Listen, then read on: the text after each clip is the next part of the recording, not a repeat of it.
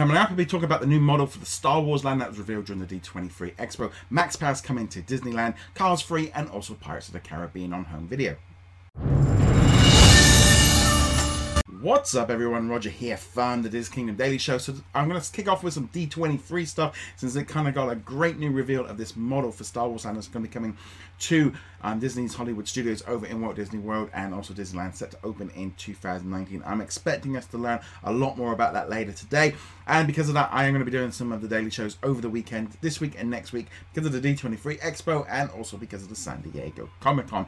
So let's jump into having a look here at some of the details. So first off, we had some new images shown off of things on display. So we got here like a uniform, whether or not that's what they're going to be wearing at the event.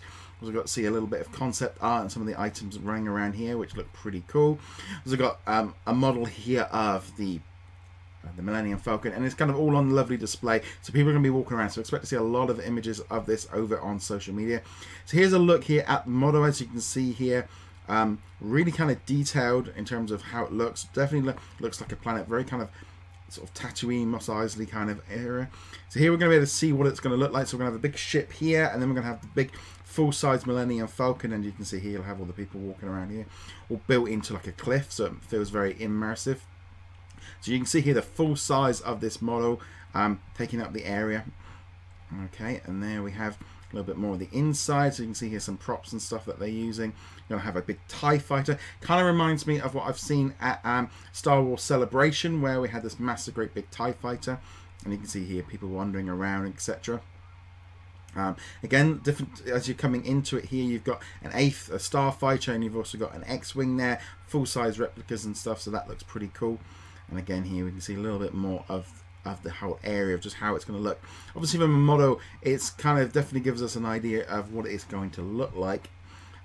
But yeah, it does look rather epic, and I can't wait to see what they do with this. I think it's just going to be really cool, and I'm interested to see what information gets revealed later in the event. So now let's just have a look here again at some of the information that came out of the event, and it just looks like it's going to be really cool.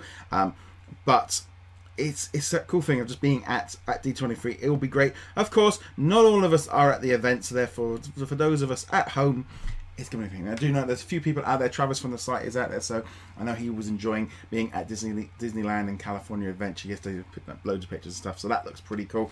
Abe as well, he's been out there.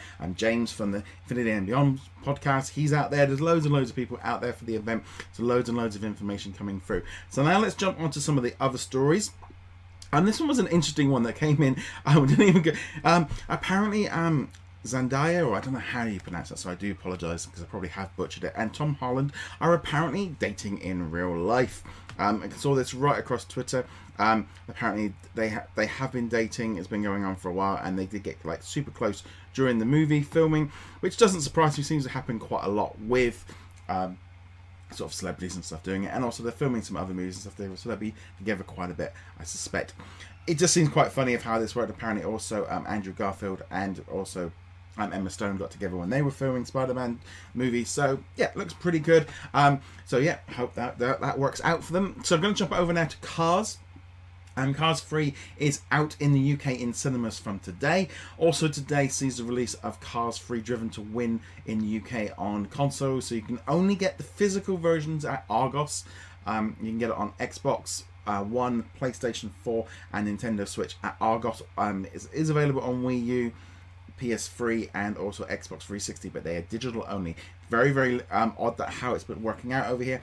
I'll be honest, I have been playing the Xbox One version for a couple of hours this morning. Lots of fun. We've been putting up a review, sort of a review in progress first off on DisGaming.com, because I'm going to give this one a little bit of time to keep here.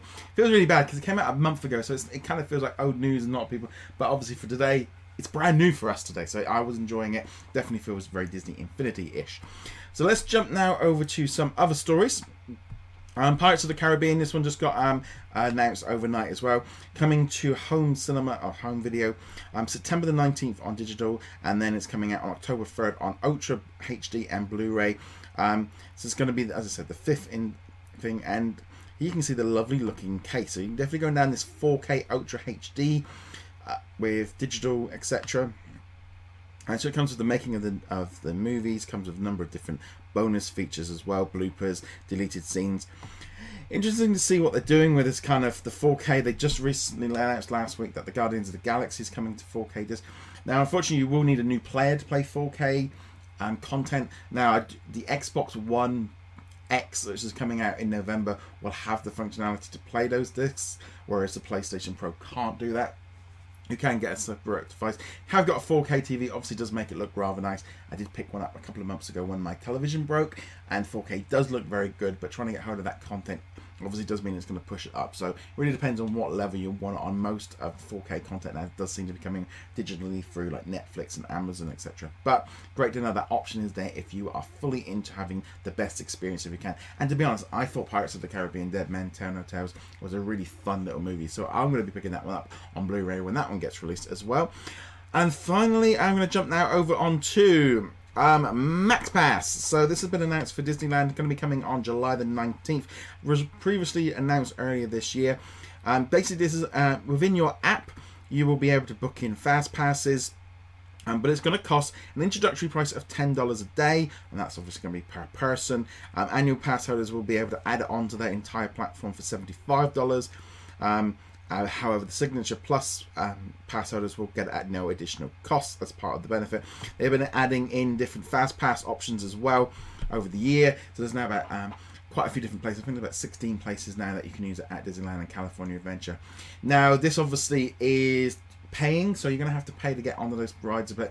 So it really depends on how much you're willing to queue, how much your time is worth it, whether or not you feel this is worth it.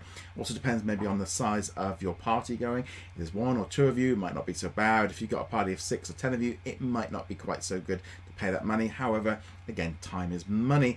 I know if I only had a day or 2 in Disneyland, I would probably use this to upgrade in order to get through those rides and see more attractions earlier.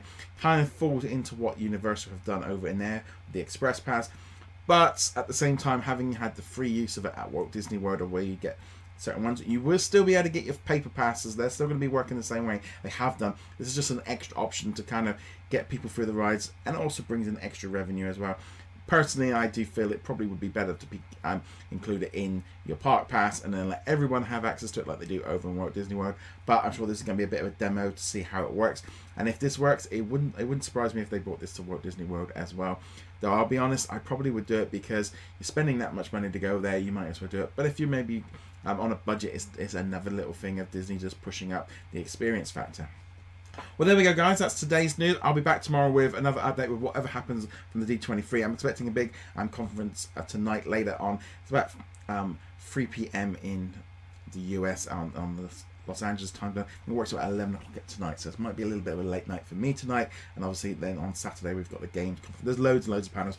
Definitely worth keeping up with it. Look, Disney are going to be live blogging from the event. Unfortunately, there's not a lot of live streaming stuff going and pictures and stuff. So whether or not how much we get to see, who knows? They do seem to be clamping down. There are some live streams, as I said, but not everything is being able to be spread out there. So let's see what's going on with that on there.